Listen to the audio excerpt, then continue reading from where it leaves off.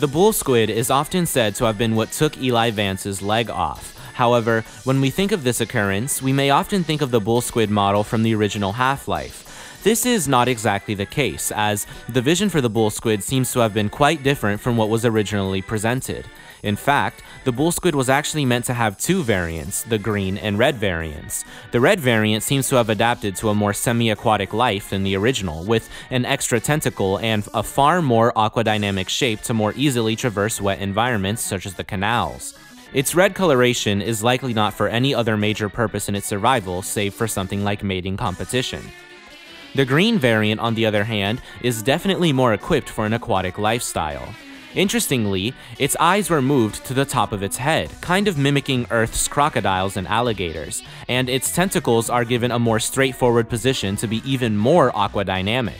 Its feet are webbed and its tail is made much longer and thinner for the same purpose.